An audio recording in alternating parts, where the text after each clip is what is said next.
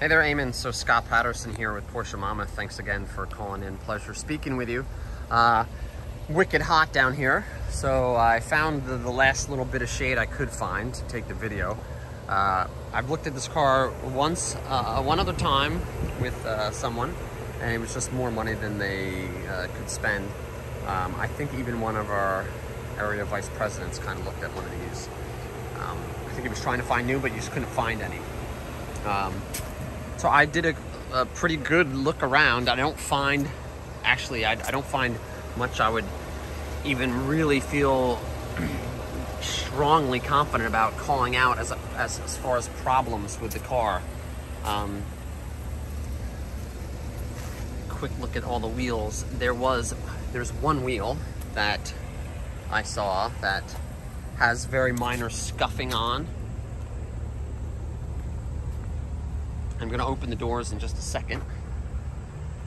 Really, here it is right here. This is the wheel. I almost forgot which wheel it was. Hopefully you can get that focused. There you go. That's like the worst. This one wheel has this spot and the one up there. As far as stuff on the car itself, really very little. There's some bugs and stuff. This is the only part that I really saw that that I would even bother calling out. Like, car's been out for, just want to get refocused again. The car's been outside for a while, so there's some, and maybe on a couple test drives, there's some bugs and some, looks like spots that would come out with a quick clean. For having a massive front end, it's not even like, I don't even see stone chips, honestly. So now, take a quick look at the mirrors. I don't see any problems with these mirrors. Usually, bugs everywhere. So these spots that I'm seeing here, I think they're all bugs and the like. So you most likely know more about these cars than I do. As I said, it does have these nifty little rails that pop out. So inside, as you said, pretty clean on the inside. Actually, I'm slightly embarrassed to say I didn't even know how to put this car in drive.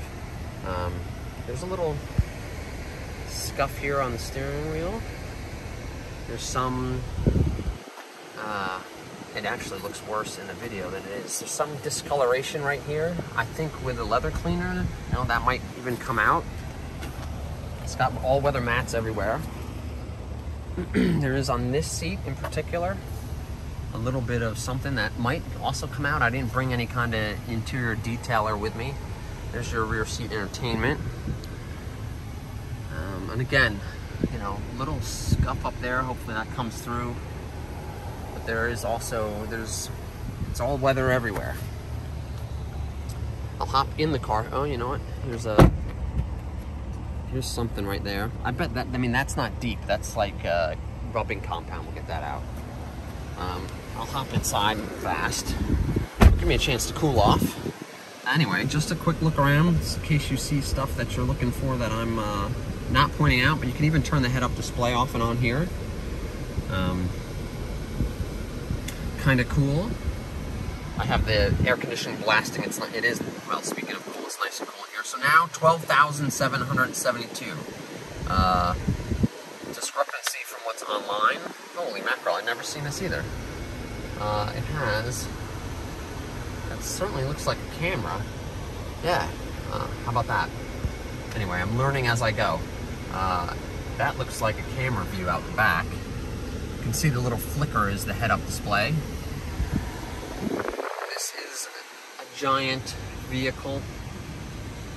Some scuffs there. Again, I think it's just somebody careless, and some leather cleaner would get that out of there. The wireless charging pad down here did work with my whatever I have here, an iPhone 11 XS Max.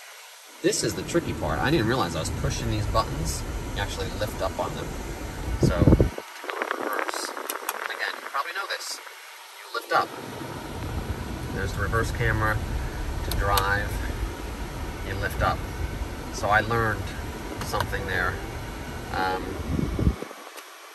Everything looks just fine and dandy here. Nice. I mean, I don't know what the wood's called.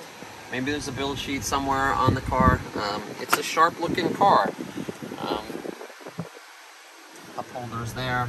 I'll hop back out and get you some looks at the other side of the car and the trunk. There's got to be a release for the trunk somewhere. Well, I'm sure it's on the key, which would have been nice for me to... I'll just go with the fact that it's probably unlocked, and just that's nice and clean in there. I was kind of a pet peeve of mine.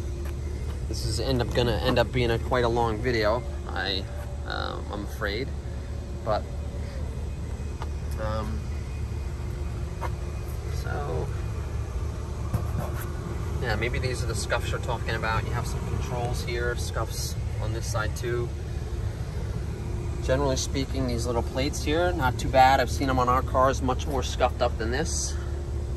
Again, I'm not seeing anything that jumps out to me back here that doesn't look like it's not cleanable.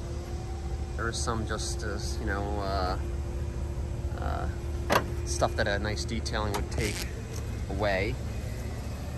Again, this is already a 6-minute video, sorry, Eamon. But so the step expands automatically. There's your rear seat controls.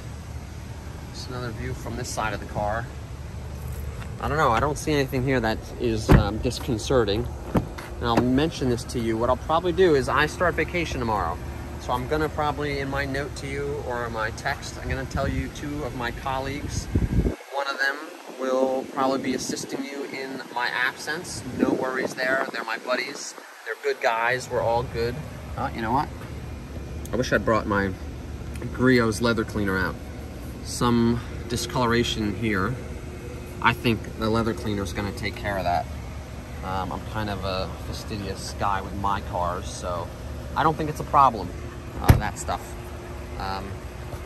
Anyway, almost 8 minutes long. Don't want to bore you. Someone's looking for a car, so that you hear that siren going on in the background. Sorry about that. It's our detail crew, I think, looking to clean a sold, looks like a base Macan. Anyway, thanks again, man. I appreciate it. Great car. I mean, it's just my wife and I and 2 dogs. I don't need a vehicle this size, but if you do, this is a great one. I bet the price is good, comparatively speaking, if you can even find others out there. Thanks again. You'll have this video shortly.